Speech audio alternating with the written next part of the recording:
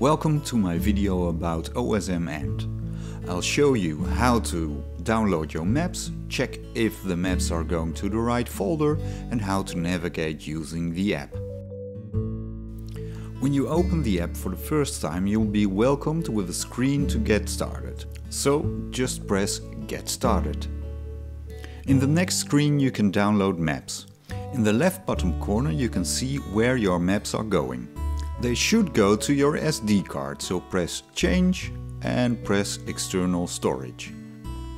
You probably want to download another map than suggested, so you can choose Select another region. Now you can select everything you want. I'll go to Europe and then scroll down to the Netherlands. As you can see, I can choose between a standard map and a roads only map. Roads only means only the roads plus addresses. The standard map will contain points of interest, hiking routes, cycling routes and all that kind of stuff. When you download your first map, you will be asked to download the World Overview map. I recommend you do so. When your download is finished, just exit by pressing the arrow to the left. Now we're going to change the dashboard settings. Press the menu on the left bottom corner and then go to Dashboard. From the dashboard you can also access the main menu in the left top corner. Now we're going to press the phone with the gear in it and turn on Access from Map.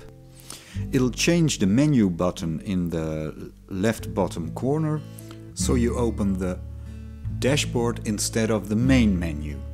After you've downloaded the World Overview map, you can download maps in another way. You can zoom out and then at 200 kilometers zoom, the parts you've downloaded will turn green. If I tap in an area I haven't downloaded, it will turn yellow and you will be able to download the region. You can download the standard map or you can download the road map. To download the road map you have to press Other Maps and then choose the region again. And now you can see it's the road only map.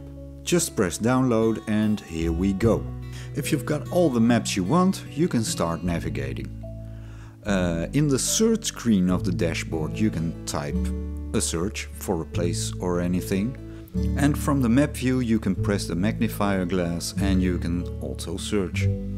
So let's try it out. I'll try to find a place in Holland, Visvliet, and there it is, a village in Groningen. If I tap on the village I can choose a street and a house number. If you want to start navigating you can press the blue button with the arrow, but if you want to find for example a parking spot, press the three dots and press search near here. Now you can type a search or you can scroll for a parking. Well, there's one at 122 meters, so I'll choose that one. Then I press the blue button and then a screen pops up if I want voice guidance. Just pick one and then you can choose your means of transportation, like a car or a bike. I'll explain more about the different profiles in the next video. Now press Go to start your journey. And after a while there's my route. If I tap and move the map a little bit I get my menu buttons. I can press the blue compass needle and then press the gears. And I can change the settings of the route. I can avoid roads or things, well, just have a look and try it out. The app will remember your choice, so the next time you choose, let's say car, it'll use the same settings. If you want to exit your route, choose dashboard and then choose the X next to your destination. That's about it. There will be more videos about more details of the app. If you like the app, just buy it. It's very cheap and it's really worth it. You can leave comments, but if you've got technical problems, please use Google. Bye.